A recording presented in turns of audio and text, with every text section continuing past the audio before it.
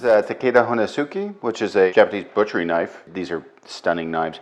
I'm just going to butcher this chicken really simply. I'm going to take the legs off first, just by breaking down, and then I kind of use a mixture of the knife and the force of gravity and just pulling back to separate that. So that we've got the thigh and the drumstick, and we're just going to locate the joint right here and just cut down.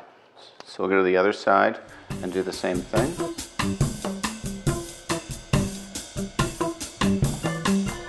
Now we're just going to come down the middle of the breastplate and go against, basically, to me, butchery is always carefully cutting bone away from flesh. So as you're peeling the flesh back to reveal the bone. The breastplate is relatively soft in a chicken.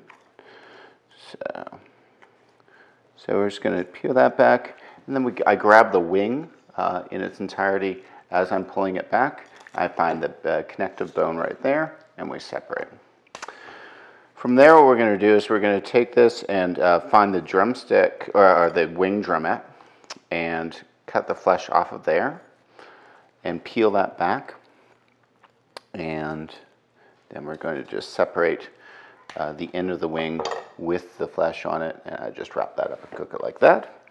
And then we have what's called in industry jargon a airline breast. We're going to scrape some of that, and then the bone, when it's cooking, will not discolor.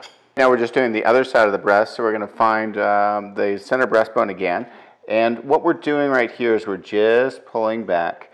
Now you're going up to the wishbone at the very front of the breast, and you're cutting down. You can remove the wishbone if you want to sort of clean sailing.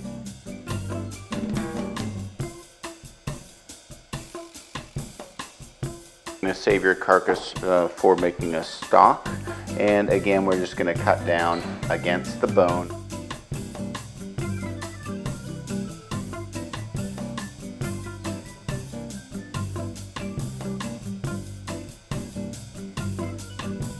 And then this is the other wing with the excess meat from the drumette all wrapped up inside of it.